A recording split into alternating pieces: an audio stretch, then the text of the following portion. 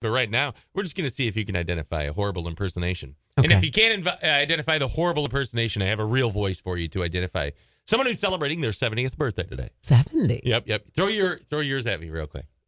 Why? Because it's so bad? Yeah. It'll make mine look better by, you know. If I could turn back time.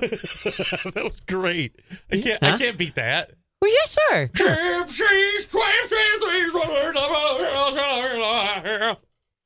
See if you can identify the birthday girl. She's 70 years old today. Do yours again. If I could turn back time. Or we got here's her actually talking. If you've got it, use it. I don't know if it's flaunting it, but if you've got it, definitely use it. It's a sin to have it and not use it. See if you can identify the birthday girl for your picking the flicks today. 363-4949 or 866-532-WMMQ. I'll give it to you real. 866-532-WMMQ.